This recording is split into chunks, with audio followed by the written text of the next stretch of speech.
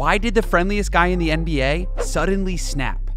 There's an unwritten rule in basketball that you dribble out the clock at the end of a game, especially if the game is a blowout. For the winning team, it's a show of sportsmanship and mercy to not run up the score. And if you're the losing team, you usually take your L and move along. Except this time, Aaron Holiday didn't graciously accept defeat. With 7 seconds left in a 36-point blowout loss, Holiday goes for a totally unnecessary steal on Boban Marjanovic.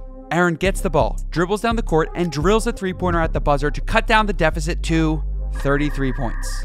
Now, Boban is considered one of the nicest guys in the NBA, but he doesn't take kindly to disrespect. So while everyone else is shaking hands, Boban comes out of nowhere to fight Holiday and the Suns. It's totally out of character for Boban, aka the big friendly giant. But I think Boban has a point. Leave a comment if you think Aaron or Boban is justified. And give me a follow if you want to see more.